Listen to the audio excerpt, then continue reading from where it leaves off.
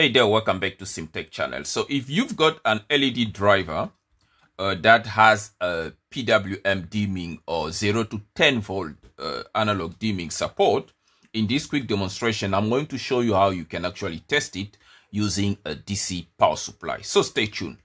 Now, these LED driver, constant current drivers, normally the way they operate is that if it explicitly does not tell you that you can supply a 0 to 10 volt, like in this case via these connections here, then you cannot forcefully dim it if it doesn't explicitly say it can allow that. Otherwise, the constant current driver is going to detect your dimming activities almost like there is a problem, there is a fault, so it's going to go into protection mode.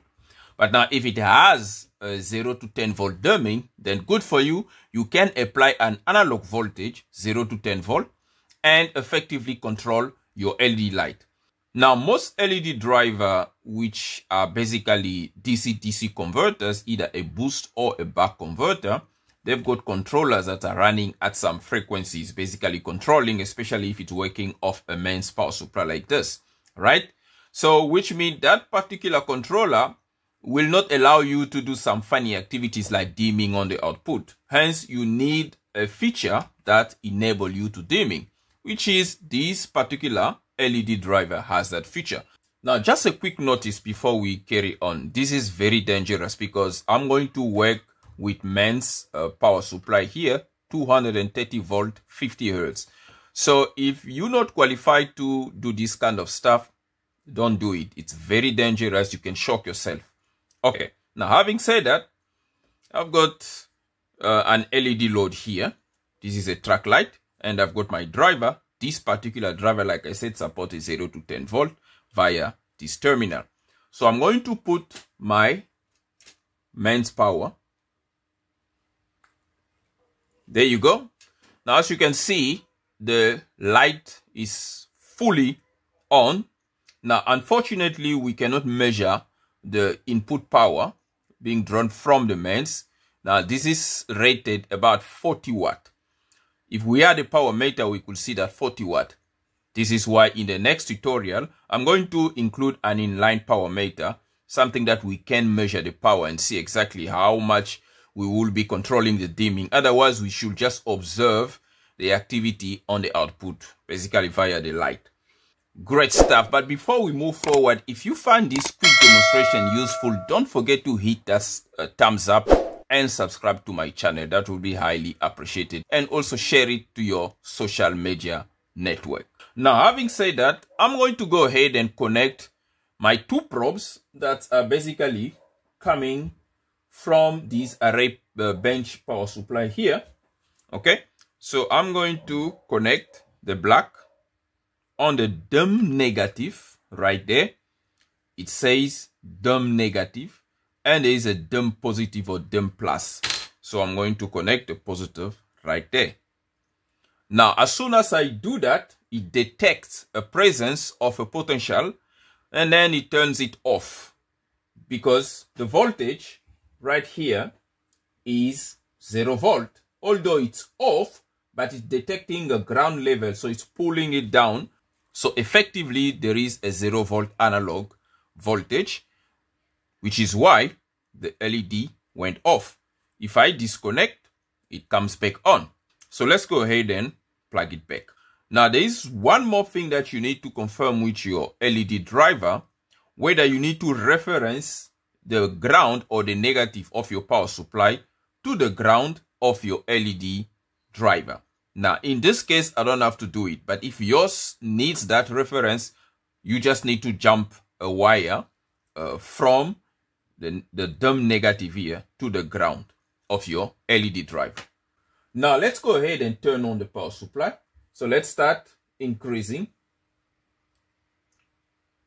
Okay, 300 millivolt. Okay, at 500 millivolt, we've got some light. So we're effectively controlling our LED light. There we go. You can see that there is an increase in the light level. Now, like I said earlier, if we had a power meter, we could measure the input power. Then we can see how much we are drawing now. it's going to start increasing until we're going to reach the maximum, which is about 40 watt for this particular driver setup I've got here. Oops, there is a slight reset right there. So maybe I'm reaching some control point and the PWM analog dimming there is resetting. Now, if you know exactly what happened there, so let me just, there we go. The same happened when I move from 4 to below 4 volt. That happened. So let me know exactly what is happening, whether it's a driver control circuit, that analog dimming control circuit that's actually trying to reset itself. But anyway, we continue increasing. As you can see, the light is getting brighter and brighter. But make sure you don't go above 10 volt.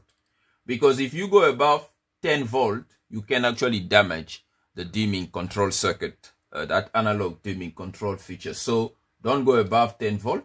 Now we can start going down. We can start going down. And as you can see, the light level is also decreasing.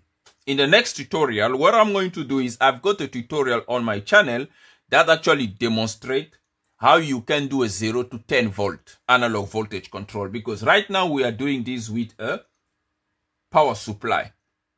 Now, what if we want to do it without a power supply? Now, we need to design or build a 0 to 10 volt analog voltage control.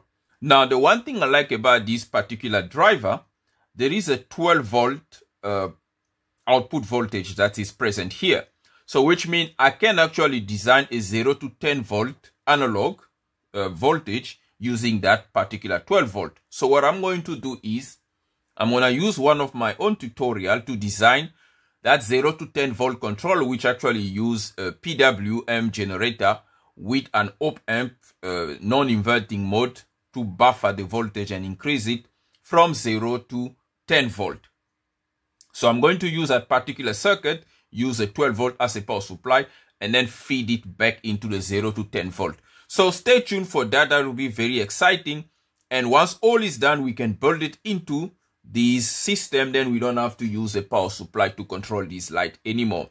Then we're going to do another tutorial where we're going to take an ESP device, integrate it into the system so that we can do wireless dimming. Basically, we can control our light from wherever we are. So that is very exciting tutorial. So please make sure you hit the subscribe button and stay tuned for that tutorial. So if you have a similar setup you want to implement, you can actually follow as I go along and have the very same thing going on for yourself. So I'm going to design a small PCB that will have that analog dimming feature. We're going to add it on here, and we're going to add another ESP device. Then we've got a combo that we can actually, basically an IoT device that we can control our light from distance wirelessly. So that is it, guys, for this quick demonstration. I hope you found it useful. If it was indeed useful, make sure you give it a thumbs up and subscribe to CMTEQ channel. That will be highly appreciated. Until next time, cheers.